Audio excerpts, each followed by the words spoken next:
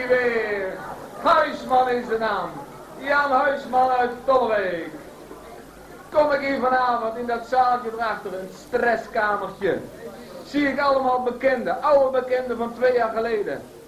Alleen, die mensen hebben ineens een heel andere vermomming. Ze zien er anders uit, hebben een andere naam. Dan denk ik, dan ben je niet geloofwaardig. Je bent 1 keer huisman en je blijft huisman.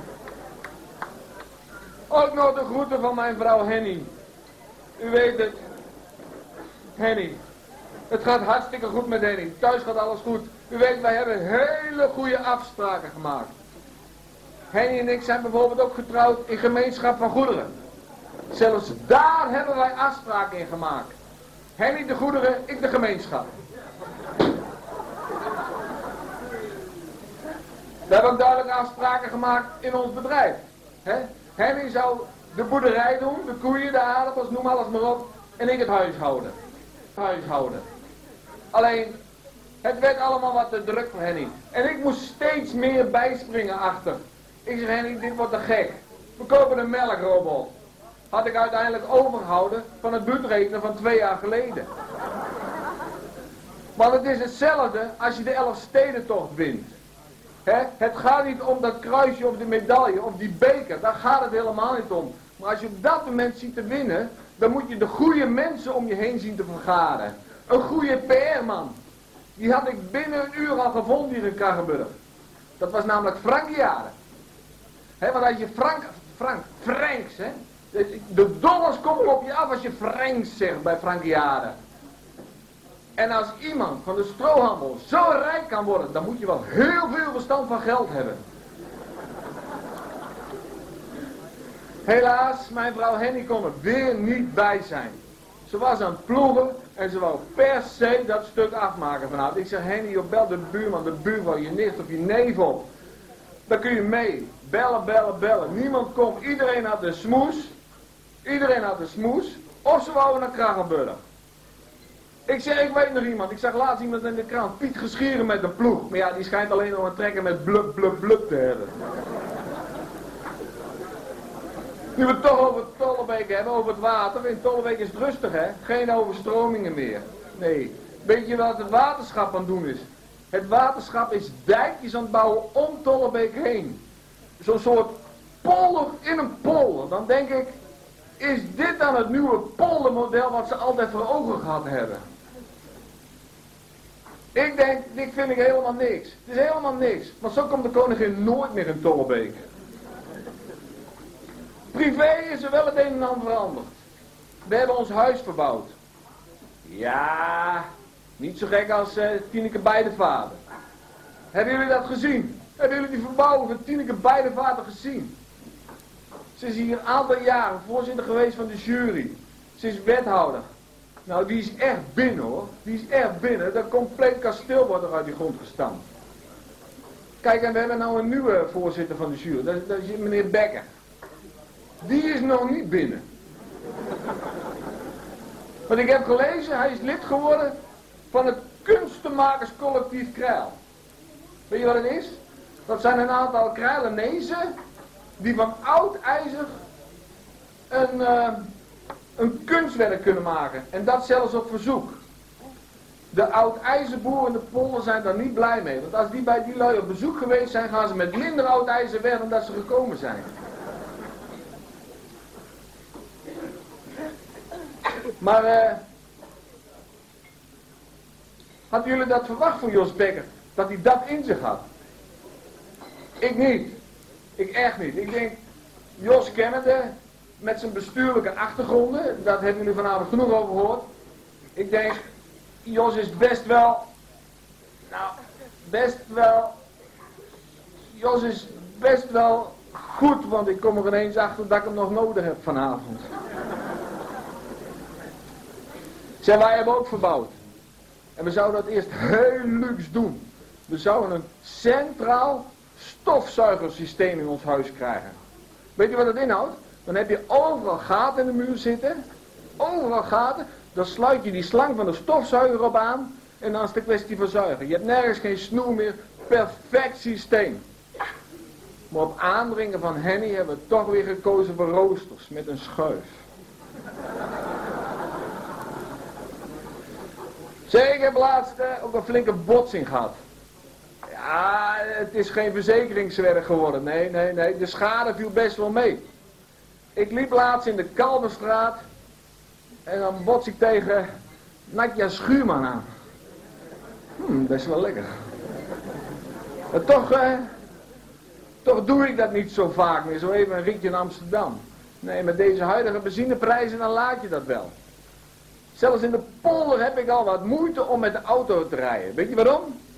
Ik heb een beetje last gekregen van verkeersdrempelvrees. Maar om van Tollebeek naar Krachenburg te komen, zul je toch in de auto moeten stappen. Dus ik vanavond op tijd vertrokken. Ik denk halverwege voor de eerste verkeersdrempel, ik ga een kopje koffie doen. In een Schokkerf in Nagelen. Ja, die was dicht. Doorgereden, kwam ik over Schokland heen. Midden op Schokland staat daar aan de kant van de weg een lange vent. Iets kalend, brilletje op. Ik stop. Hij begint te praten en hij stopt nooit. William verkraaien. Ja, zegt William. Hé Jan, ben je ook een van de vrienden van Schokland geworden? Ik zeg, ho, ik ben wel hetero. Hij pakt zijn schop, schopt er tegen, breekt zijn poot. Ik weg als een gek. Flits. Ik denk, hé, Hans Veenhuis, leuk, foto.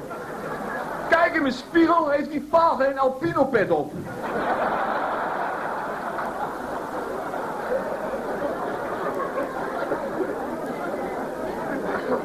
Maar eindelijk in Krachenburg gekomen. En Saze was los. Kom ik heel wat oude klasgenoten, oude bekenden tegen. Zag Henkie Harders. Snelle Henkie was dat vroeger, maar je ziet dat die man al ouder aan het worden is. Ik zei Marian Botman. Maar Marian Botman, Neefjes is dat geloof ik. Marian Neefjes, die zag ik laatst al op de televisie.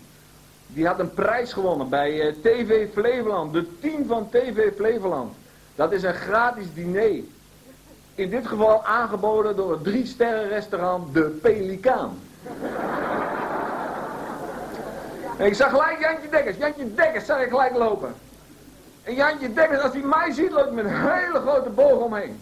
Ja, schijnbaar spreken jullie met Jan aan. Ik zeg altijd nog altijd Jantje Dekkers. En Ron Potters, jaren mee in de klas gezeten met Ron Potters. Ik hoop voor jullie dat hij beter kan tappen dan kan leren. Maar het smaakt weer prima vanavond hoor, proost. Maar wat wordt alles ontzettend duur hè. En hij zegt tegen mij, jij moet van het weekend weer in Krachenburg wezen. Je hebt niet eens een goede broek. Ik zeg, geen goede broek, is Terwijn nog niet geweest dan? Want wij doen altijd zaken met Terwijn uit Zwolle. Maar dat is heel makkelijk, die lui die komen op het erf. Dan kun je 3 broeken voor 150 gulden kopen, krijg je de 4e gratis bij. Maar ja, die was al een tijd niet meer geweest en het duurt nog een paar dagen, dus ik denk, dan ga ik maar naar Emmeloord boodschappen doen. Ik in zo'n winkel, trek een nieuwe broek aan, zat gelijk goed. Ik zeg tegen de verkoopster, doe die maar wat kost die eigenlijk? Die kost 160 gulden. Ik zeg, zo de knetter, 160 gulden. Ja, zegt ze, maar dan heb je wel een merkbroek. Ja, daar heel wat aan in Markenesse. Maar zegt ze, zou je ook niet een verrassing voor je vrouw meenemen? Ik zeg, een verrassing voor je vrouw, wat dan? Ja, nou, dat doen de meeste mannen. Ja, dat heb je als je wil met de wijnwinkel, die doen dat niet. Maar ze zegt, de meeste mannen gaan met een mooie luxe BH weg. Ik zeg, luxe BH? Ik zeg, ja, wat kost dat dan? Nou, dat kost wel 85 gulden. Nou, voor dat geld houden ze liever zelf vast, zeg ik.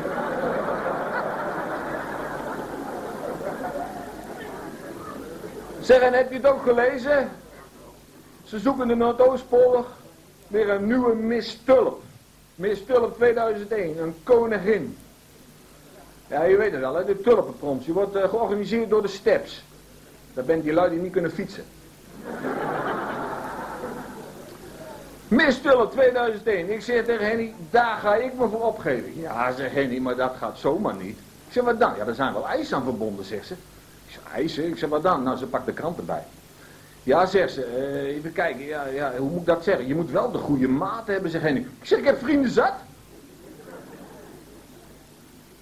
Je moet een opleiding op HBO-niveau hebben, zegt ze. Ik zeg, ik heb les gehad van Dick van Hemmen en van Chris van Loenhout. Als dat geen HBO-niveau is, dan weet ik het niet meer. Ja, zeg Henny, maar je moet ook een woordje buitenlands kunnen praten. Buitenlands, waarvoor dan? Nou, Piet Paulus, maar kom ook weer. Goedman! Ja. Chris van Loenhout zie ik ook zitten. Chris, dat is de schoonvader van Leo, wisten jullie dat? Ja. Dan denk ik, is hier sprake van belangenverstrengeling? Heeft Chris vormbehoud getoond? Waarom geen skate-off, denk ik dan? Het is weer Valentijnsdag geweest. Hebben jullie het ook meegemaakt? Henny heeft mij weer verwend. Echt waar, Henny maakt het ieder jaar gekker. Weet je wat ze me van jaar gegeven heeft? Een echte staafmixer. Voor de mestput. Ja, maar dat ook wat milieu, zegt ze dan, hè. Beste mensen, de tijd zit er weer op. Het vliegt om. Het gaat niet goed in de landbouw. BSC, slechte aardappelprijzen. Gelukkig smaken de appels nog. Maar de zorgen zijn voor later. Het is nu carnaval. Geniet van het leven, want het duurt maar even. Goedman!